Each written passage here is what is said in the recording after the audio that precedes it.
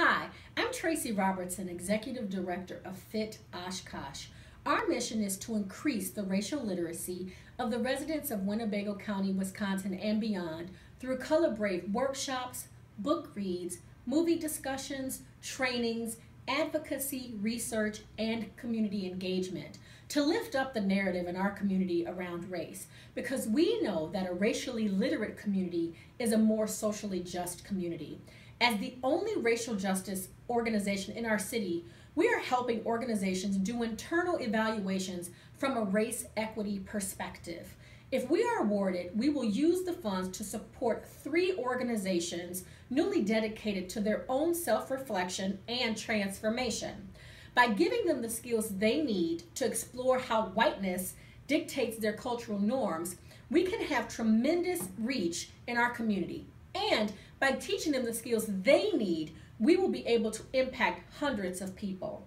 The organizations are the Christine Ann Domestic Abuse Center, the interfaith group Esther of the Fox Valley, and All Saints Lutheran Church. I could go on and on about our social justice impact, but why don't I let some of the people who have been engaged in our work do that for me?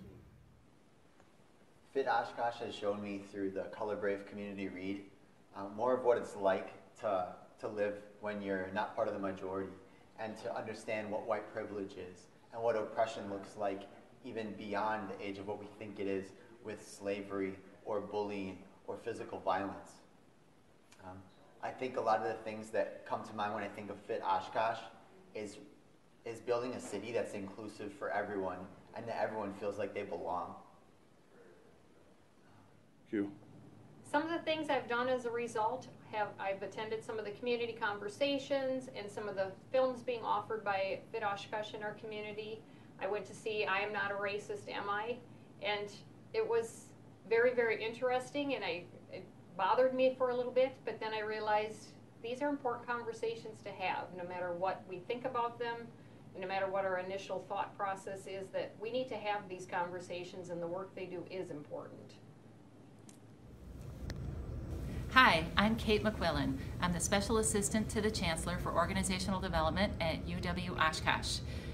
FIT Oshkosh has helped us out several different times. They do racial literacy training, which is sorely needed.